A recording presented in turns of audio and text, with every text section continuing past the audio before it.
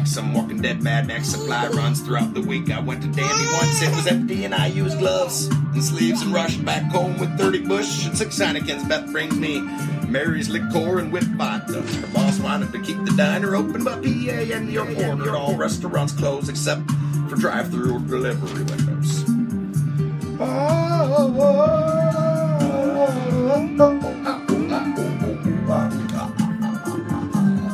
Baby, can you dig your man?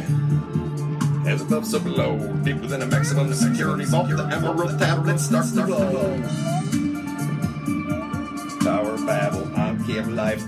Nimrod's host, great-grandson of Noah, thought the Atlantean. Seems like 2003 was the year that this narrator here at the peak of his career. He was on a major winning streak. Go for your gun. Artists use lies to tell the truth, while politicians tell them to cover it up. Saturday, April 25th, Jenna came over and helped Beth build the duckhouse near some lawn. She got them in the mail on March 26th, and we kept them in the laundry room where they made quite a mess and stench. They grew fast. The chickens she ordered are older and smaller by far. As for the existing chickens, we're down to 2. Big Red Mama disappeared, remaining are lavender and a black one. I started selling guns for Borderlands 3 on eBay, made about $100 in the first month, but I'm sure it'll grow, This is psycho distancing Mayish. On Mother's Day, I left the house for the second time since lockdown to get Chinese food for Beth, which had a hair in it, so she didn't eat it. As her cereal was there, they plastic off a small section by the front door for transactions. Lots of air traffic ringing here since lockdown left here for the first few weeks, right since then. Midnight approaches, it's almost time to start the day.